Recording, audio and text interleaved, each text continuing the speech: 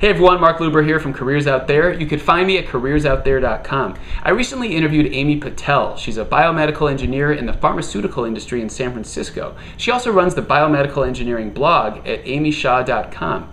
Biomedical engineering is a pretty incredible career path. I asked Amy to tell us what it's all about, and here's a look at how it went. This all sounds so cool. Tell us some ways that this plays out in real life so that everyone at home who's never dealt with biomedical engineering can relate to it and can understand it.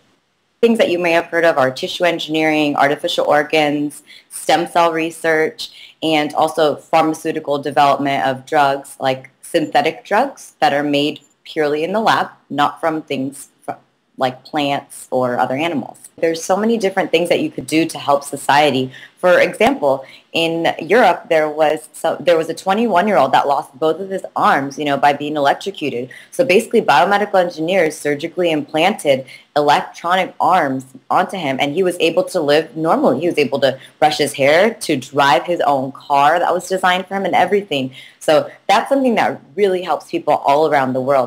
Other things are like stem cell treatments. There's different types of adult stem cell or embryonic stem cell treatments that help people with all sorts of diseases, and we still haven't even unlocked all of the potentials yet. My favorite is tissue engineering. I used to do tissue engineering research where I made a triple cell culture of an actual, respiratory tract of a person. And so that could basically, in the future, help people with asthma breathe better. And things like that, it's really limitless in this industry. It's amazing. We're just scratching the surface of it. And being a part of it, you can really help people later on in your life. So with tissue engineering, would that be... Tell me if this is an example of tissue engineering. I recently heard a story, and I believe it was rock star Keith Richards' wife had a fake bladder made because she had bladder cancer. But it wasn't just like a bag. They used to, I think, just throw a bag in there. Like if your colon was removed, you get a colostomy bag or something.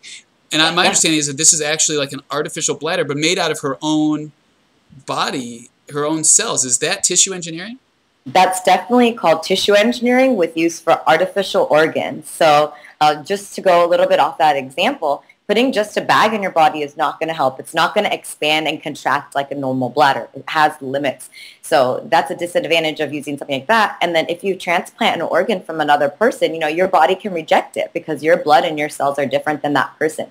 So artificially creating an organ is creating it so that it will stay within your body and also act like similarly to a normal organ in your body instead of just a bag using for a bladder. So yes, that's definitely a great example of artificial organs and tissue engineering and, maybe even stem cell implantation in the future.